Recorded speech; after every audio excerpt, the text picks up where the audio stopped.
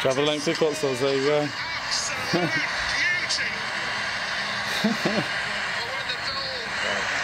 That's awesome. They really did squish me, didn't they, at the end? Ollie, talk us through it. Have you scored a better try in your rugby career?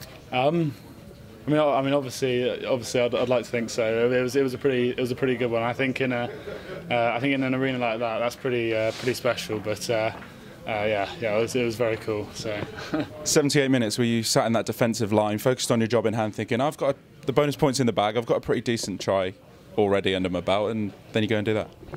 Yeah. I think you've always got to be ready for an opportunity, and like when it presents itself, it doesn't matter if it's in the first minute or the 80th minute. If there's an opportunity that you can go, so you've got to go. And to be fair, credit to Morgs for having the vision and the sort of nous to make that initial break and then put me into the space, because like a lot of players would have done something different there, but he saw the opportunity and gave me the chance, and then I was able to do what I did, so it was cool. Yeah.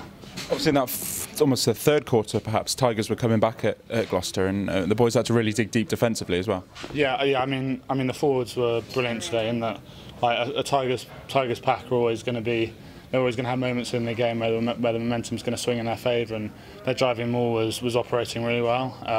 But we managed to, obviously they got over the one time, but we managed to kind of quash that resurgence, and that's really pleasing, because it's always going to be tough against Tigers in those scenarios. So and not just that, but they also gave us a lot of front ball today.